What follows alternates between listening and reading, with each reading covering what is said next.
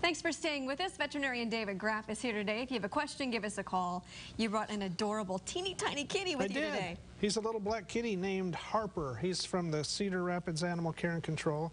He's 10 weeks old. He's a little boy kitty, and he needs a home. He's so skinny. Yes. And spry. He's very active. He's full energy. Love it. Well, if you're interested, Harper, yes? Harper. If you're interested, give Cedar Rapids Animal Care and Control a phone call. He is certainly a little bundle of fun. You had a cat come into your office that had never been groomed, and a long-hair cat at that. Yeah. I just wanted to talk a little bit about grooming in cats. You have two choices. You can either have a cat that sheds or a cat that needs groomed. There's really no third choice. So if you have a long-haired cat, it's important that you understand before you get one that they're going to need to go to a groomer. Yeah, and that if you don't take them to a groomer, what happens is they can get really bad mats, and that can be painful, and it can cause skin infections, and so for long-haired kitties, it's good that you take them in when they're young, so that they learn how to get groomed. And otherwise, you can't. It's almost like you can't teach an old dog new tricks. You can't groom an older cat; they're not going to like it. And it's not at all unlike dogs, because if you have like a poodle or a schnauzer, you take it in when it's a puppy, and they learn to get groomed, and it's a lot easier on them than if you put it off. And for cats, frequently when they're really bad, they have to be sedated, and there's risks in that.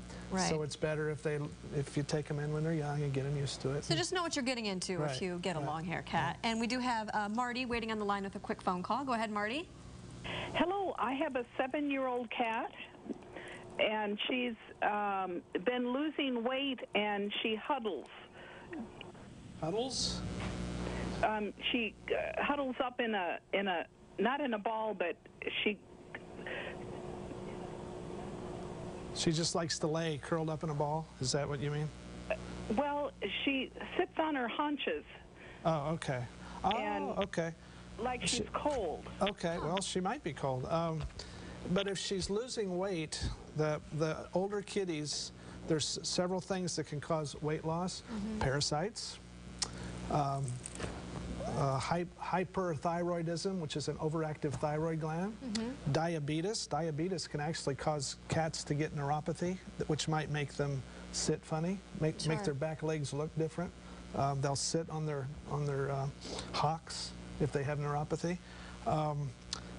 Kidney disease or liver disease can cause weight loss. There's a lot of things that can cause weight loss. So when the weight loss itself is reason enough to bring someone in. So make sure you take care of that. And if you are interested in adopting Harper, give Cedar Rapids Animal Care and Control a phone call. He is a cutie. If he doesn't get away. Yeah, thanks a lot for coming in today, Dr. Graff.